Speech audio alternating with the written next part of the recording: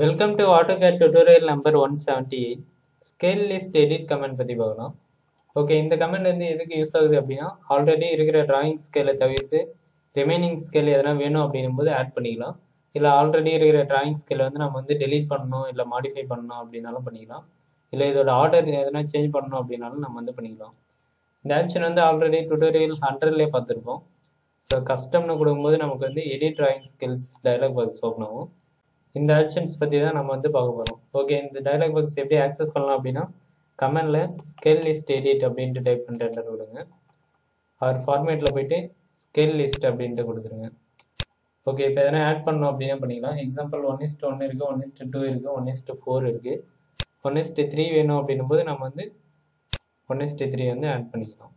So அதோட name வந்து எப்படி விசிபிள் ஆகணும் அப்படின்றதையும் நம்ம வந்து கொடுத்துக்கலாம். என்ன நேம் வேணாலும் கொடுத்துக்கலாம். பட் 1:3ன்னு கொடுக்கும்போது ஃபுல்லாக வந்து 1:3 தான் இருக்குது அப்படின்றது நமக்கு வந்து கரெக்டாக தெரியும். ஓகே, இதை யூஸ் பண்ணி இந்த ஸ்கேலை வந்து நம்ம வந்து ஆப்ஜெக்ட்டுக்கு அப்ளை பண்ணணும். ஸோ ஆப்ஜெக்ட் வந்து அன்னோடேஷன் ஆப்ஜெக்டாக இருக்கணும்.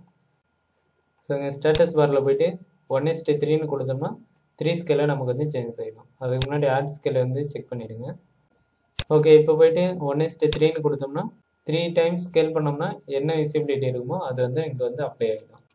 ஓகே, அடுத்த ஆப்ஷன்ஸ் வந்து பார்த்தீங்கன்னா, ஸோ எதனா எடிட் பண்ணோம் அப்படின்னாலும் நம்ம வந்து பண்ணிக்கலாம். ஸோ எடிட் கொடுத்துட்டு 1.4ன்றதை நான் வந்து 1.45 சேஞ்ச் பண்ணிக்கலாம்.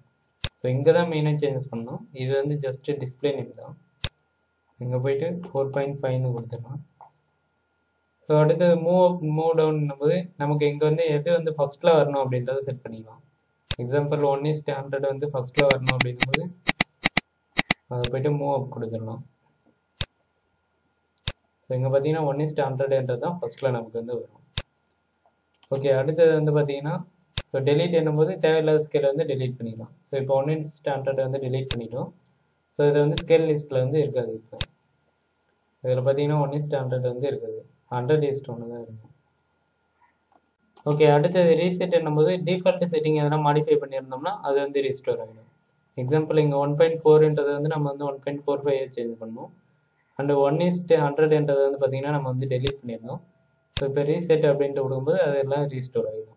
1:100 அண்ட் 1:4 வந்து சேஞ்ச். ஓகே, தேங்க்யூ ஃபார் வாட்சிங்.